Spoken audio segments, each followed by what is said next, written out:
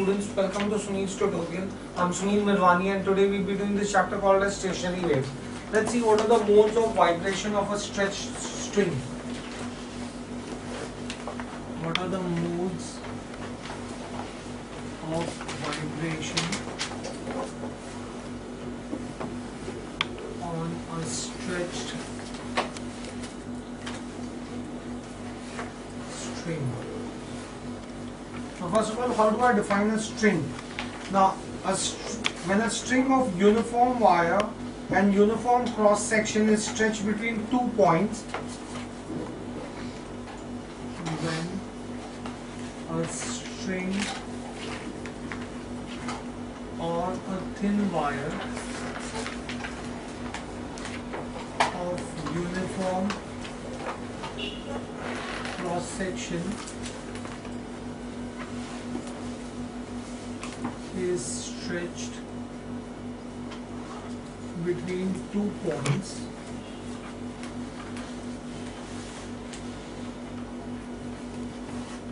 and plucked in the direction perpendicular to the length, and plucked in the direction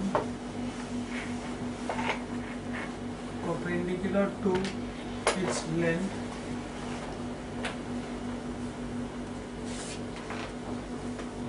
transverse vibrations are set up.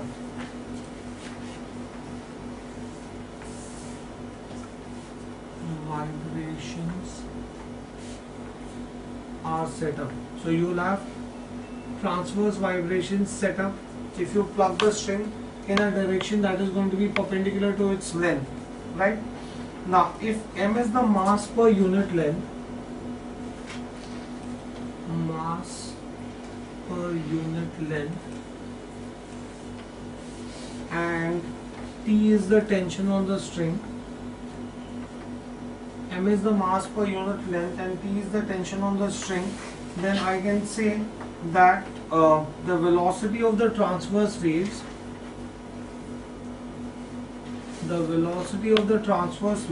is square root of T by m.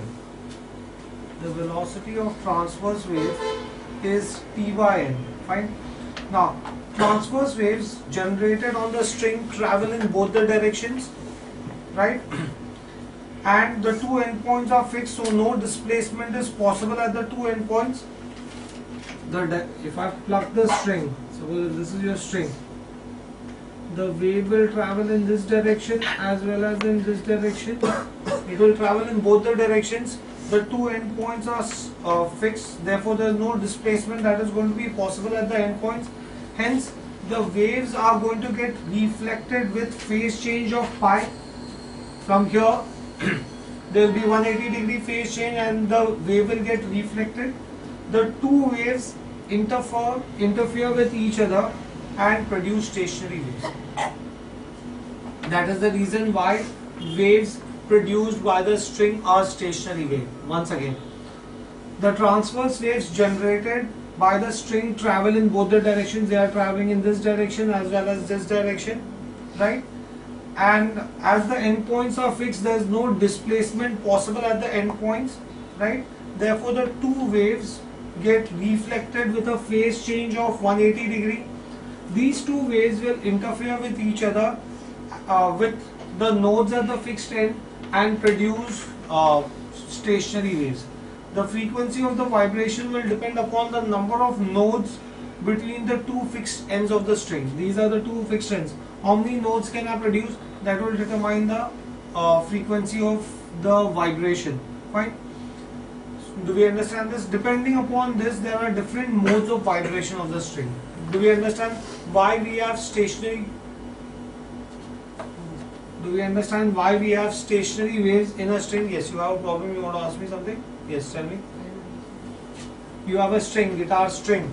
Two ends are fixed, right? If I plug the string will move in one direction, then the string will move in other direction. It moves. When it moves from one direction to another direction, there is going to be 180-degree phase change, right? The string will move with equal amplitude in the two directions, right? So I'm going to have two waves that are moving in opposite direction, 180 degree out of phase, therefore they will interfere with each other. Two waves in opposite direction interfering with each other will produce stationary waves. The endpoints are fixed. What will be the frequency of these stationary waves? That depends upon how many nodes are produced between these two ends. Fine, do we get this thing clear? So I can say that transverse waves generated in the string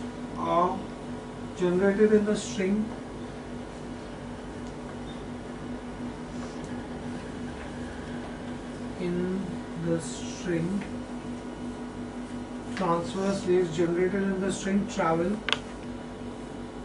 both ends, right? At the ends, the two ends are fixed.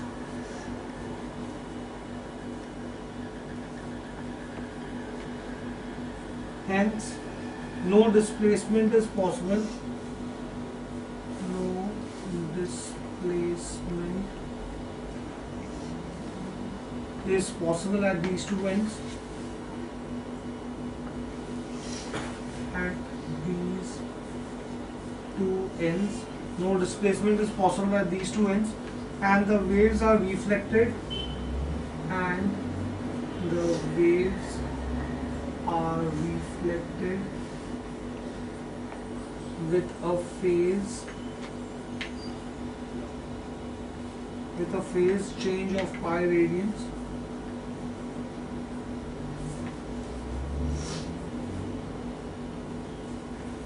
Fine. Once I have this, I can say therefore the two waves interfere with each other. Two waves interfere and produce stationary waves.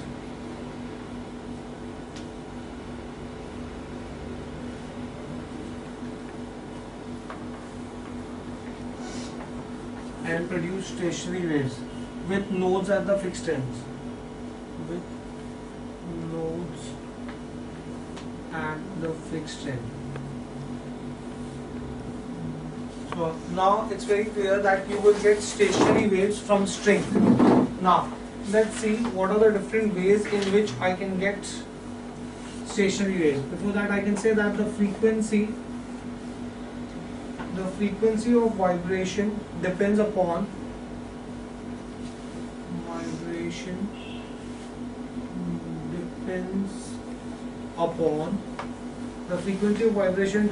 the number of nodes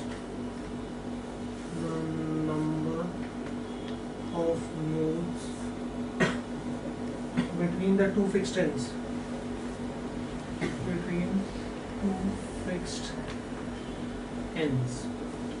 Right? Now, let us first find out what is the fundamental mode of vibration. Right? First, you have fundamental mode of vibration. What do you understand by fundamental mode of vibration? If the string is stretched between rigid supports and it is plucked in the middle, it vibrates with the two nodes at the end and antinodes in the middle. This is called as fundamental mode. Two rigid ends, string is stretched between two rigid ends, it is plucked from between, you will have the nodes at the two ends and the antinode at the center. This is fundamental mode of vibration. Right? So when you have just the string moving once on one side and once on the other side, then that is called as fundamental mode of vibration. Fine, do we get this thing clear? So I can say that if the string is stretched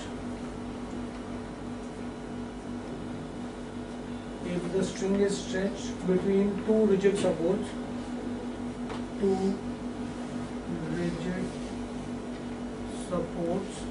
if the string is stretched between two rigid supports and plucked in middle,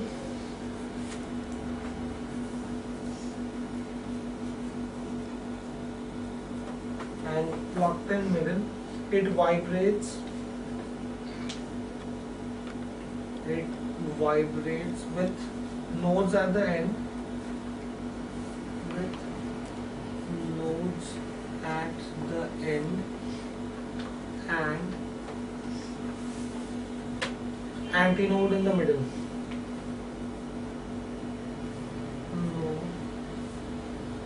Antinode in the middle. Right? This is called as fundamental mode of vibration. This is fundamental mode of vibration. So in fundamental mode of vibration, you will have a wave that will be formed. Fine, do we get this thing here? Now, there is only one segment that is formed in this case. There is only one segment formed in this case. Let's assume that lambda is the wavelength of vibration.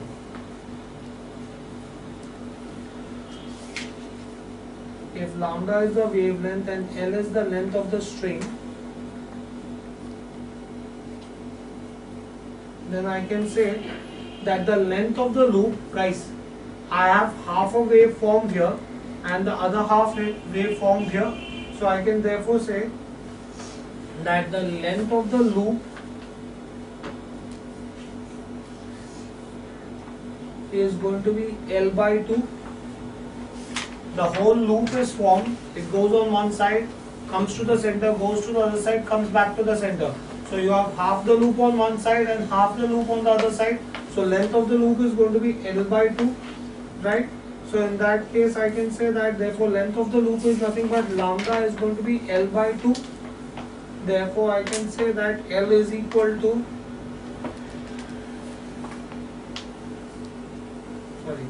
length of the loop is going to be equal to lambda by 2. Length of the loop is going to be equal to lambda by 2. Therefore I can say L is equal to lambda by 2.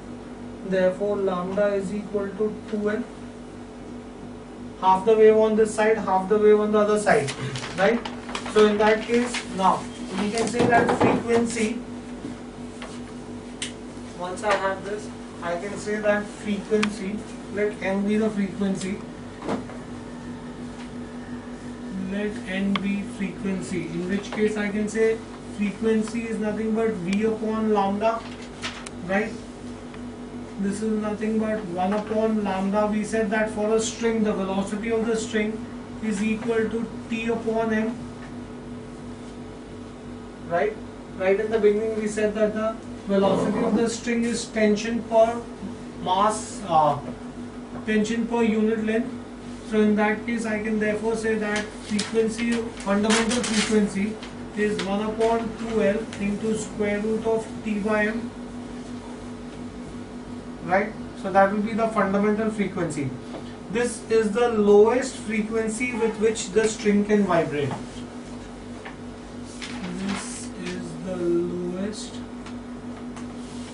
frequency with which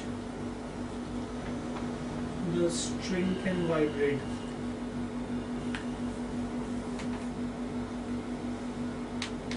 Right? This frequency is called as fundamental frequency, or it is also called as the first harmonic. This frequency is called fundamental frequency or first harmonic.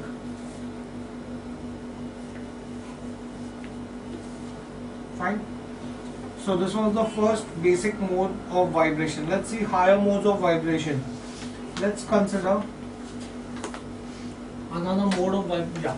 Can you give an example for this type of wave? It's a stationary wave. In a guitar, when the guitarist plucks the string only once, what you get is the fundamental frequency. That's the first frequency. When he starts, hitting the string multiple number of times, it vibrates multiple number of times, and you have more higher frequency that is produced, right?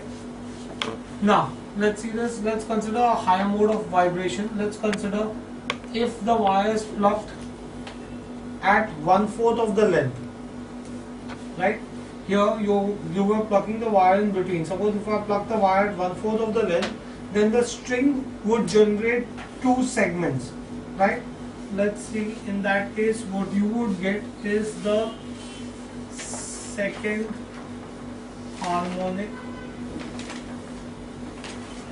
or which is also called as the first overtone.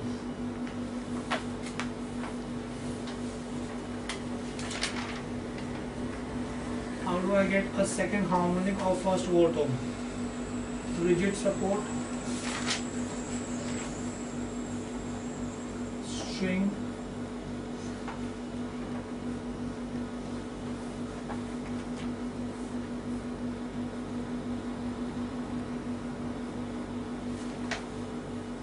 the string is plucked at 1/4 of its length, then the string will vibrate with two segments.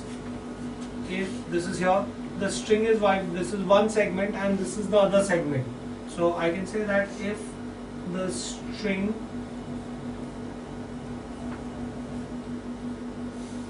is plucked at 1/4 of its length,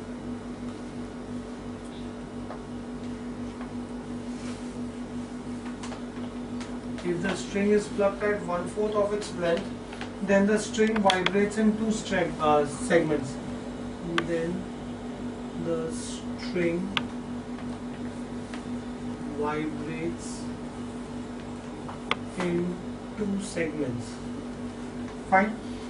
In this case, there is one more node at the center. You have a node here also. In this case, there is one more node at the center, right? There's one more node at the center of the string. You have two nodes at the two ends, and this is one more node that is going to be formed at the center of the string. Let's assume that lambda 1 is the wavelength of vibration. Let lambda 1 be equal to wavelength of vibration. If lambda 1 is the wavelength of vibration, then I can say that the length of the loop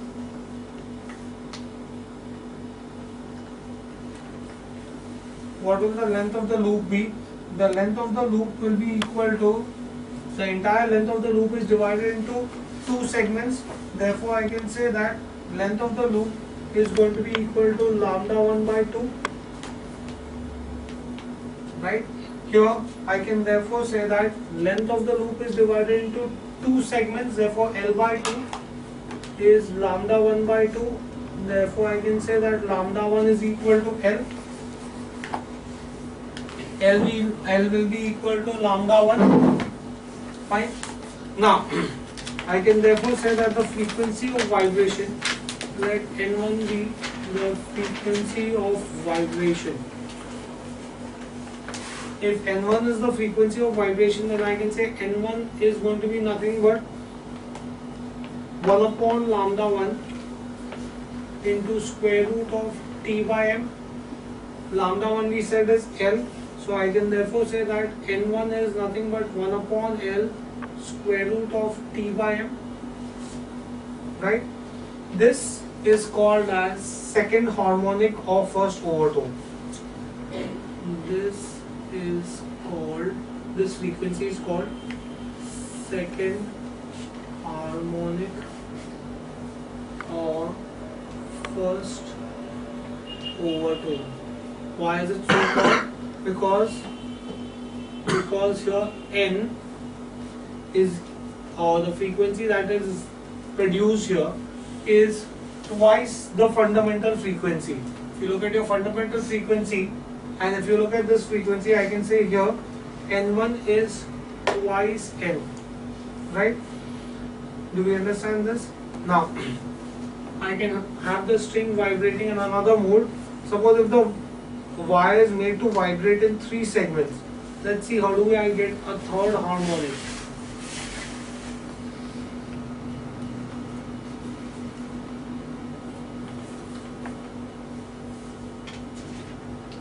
two ends of the string.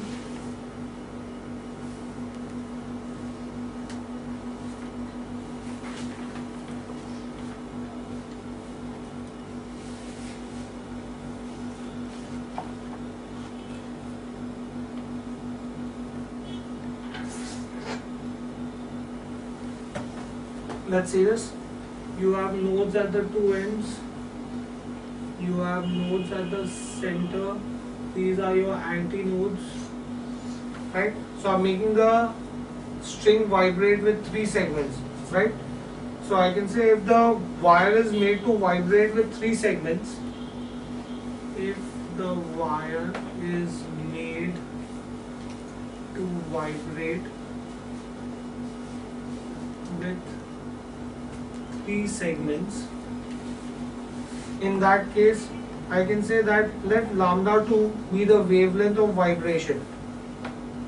Lambda 2 be wavelength of vibration. If lambda 2 is the wavelength of vibration, then I can say that length of a loop, right? In the entire length of the loop, I have three segments. That means I can say length of the loop is L by 3, right? And I have, I could also say that this is going to be equal to lambda 2 by 2, half the wavelength, right? Therefore, I can say that lambda 2 is going to be equal to 2L by 3. The wavelength is going to be equal to 2L by 3. Why lambda 2 by 2? You have your one of the loop is formed. You have half a loop that is going to be formed, right? So in that case, I can therefore say lambda L is going to be equal to 2L by 3. Therefore, in that case, I can say if N2 is the frequency, then I can say that N2 will be 1 upon lambda 2 into square root of T2 by or T by M, right? So I can therefore say that the frequency in this case, N2 will be, you've already found out lambda 2 as 2L by 3, so this will be 3 by 2L square root of T by M, right? This is called as the third harmonic or the second overtone. This frequency is called harmonic or second overtone. Fine, do we get this thing here? So do we understand how we have harmonics, right? Now on the basis of this, you have certain laws of string that have been formed. Let's see the laws of vibrating string. So, Yeah. why is N1 2N is the second harmonic? The last year. And why is it The last the step, last N1 is last 2 because N1 is 2. See this frequency, the fundamental frequency. If you see the fundamental frequency, it is 1 upon 2L, whereas here it is 1 upon L. That means this frequency is twice that. That's how I got this is equal to 2L. Similarly here also, if you want, I can say also N2 is equal to 3N, right? Okay, next let's see this. Let's find out the laws of vibrating string.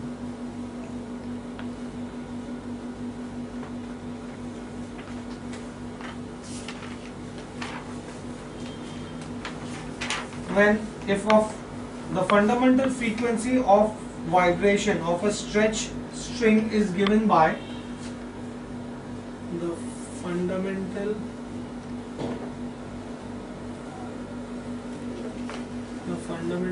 frequency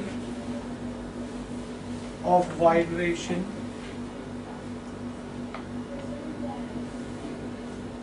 of a stretch string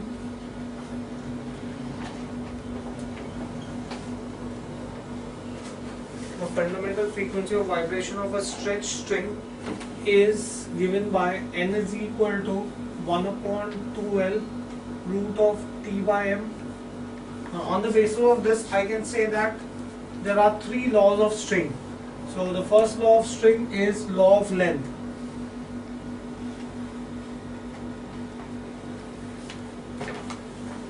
The law of length says that if I look at that formula, I can say that law of length says that frequency is inversely proportional to length if T and M are constant. The frequency is going to be inversely proportional to length. This formula tells us. So I can say that the fundamental frequency of vibration, the fundamental frequency of vibration, the fundamental frequency of vibration of a stretched string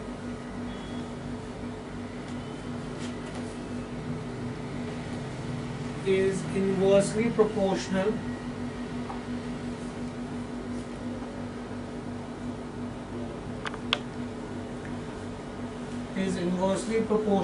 to its vibrating length.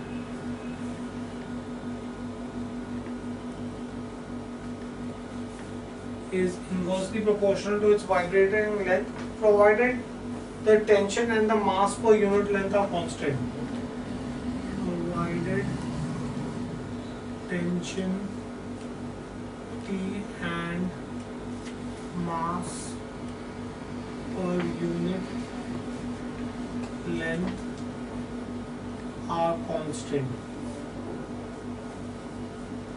So therefore I can say first law is n is inversely proportional to L if T and M are constant.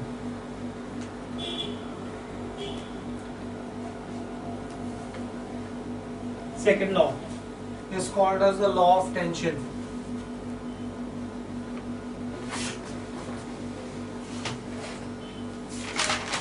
From the fundamental frequency, I can directly say, guys, if you look at this fundamental frequency, I can say that the fundamental frequency is directly proportional to the square root of T.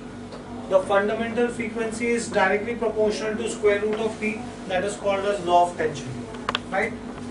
So I can say that the fundamental frequency of vibration, the fundamental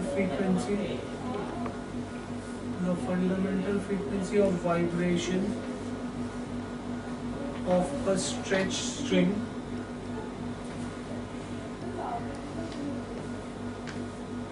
is directly proportional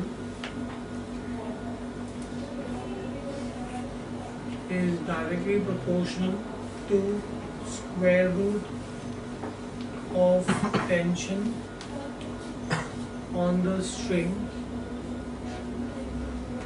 is directly proportional to the square root of the tension on the string provided the length L and the mass per unit length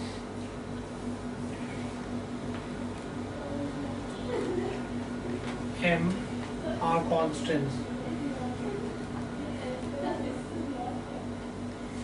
So therefore I can say that frequency is directly proportional to square root of T if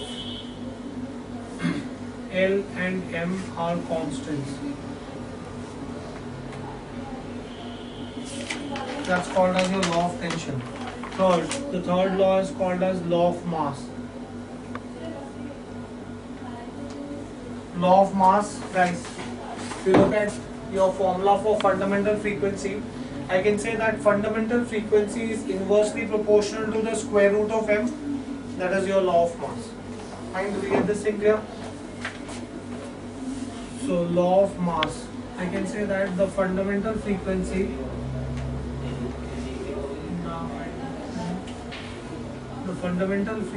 of vibration, the fundamental frequency of vibration of a stretched string is inversely proportional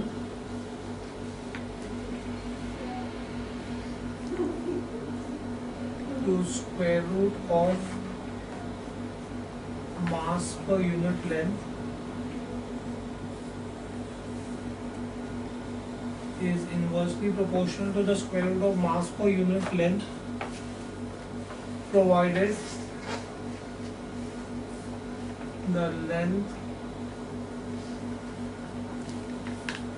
and tension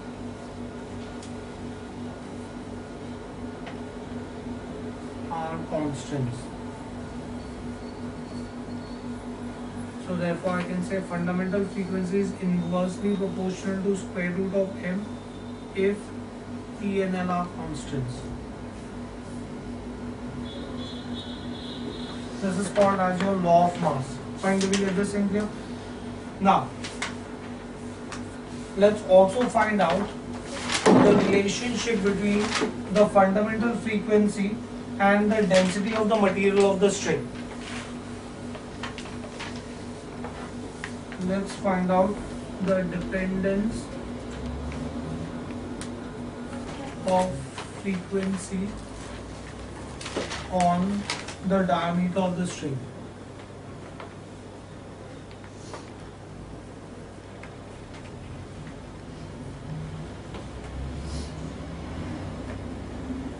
Dependence of fundamental frequency on the diameter of the string. Now, let's consider that the linear density, that is your mass per unit length, let's assume that linear density, which is equal to mass per unit length,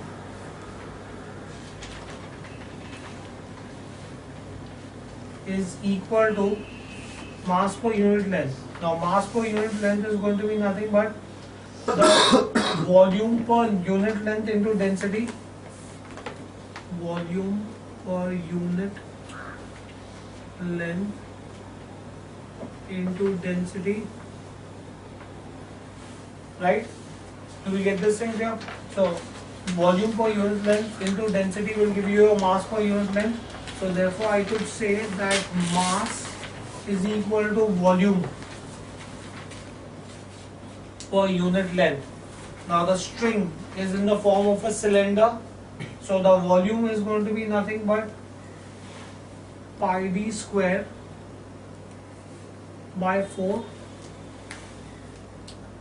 right? Radius is pi r square per unit length. So into 1 into the density. Let's assume that rho is the density. Therefore I could say that mass,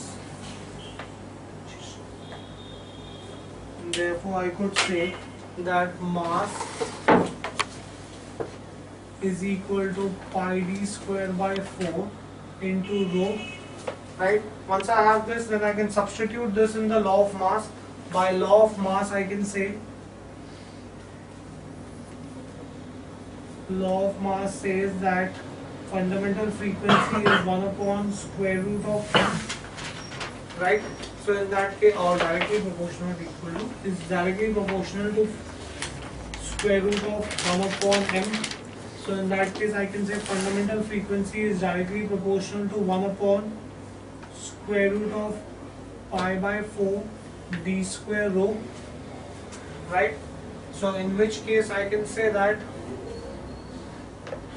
n is directly proportional to square root of 4 is 2, that will come in the numerator, d square root of pi rho, right? Out of which 2, pi and rho are constant. Therefore I can say that fundamental frequency is inversely proportional to the square root of diameter. Fundamental frequency, this is if rho is constant, and fundamental frequency is inversely proportional to square root of density if d is constant. If I take the value of d as constant, then the fundamental frequency will be inversely proportional to the square root of rho. Hence, I can say that the fundamental frequency is inversely proportional to the diameter of the string, which is called as the law of diameter, and is inversely proportional to the square root of the density of the material, which is called as law of density. So your law of diameter is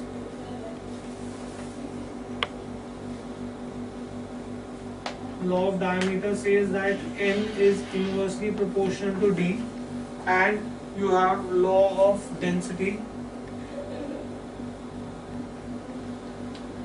Law of density says that fundamental frequency is inversely proportional to square root of density. Fine, do you get this thing here? Okay, we'll stop this here for the day. Thank you very much.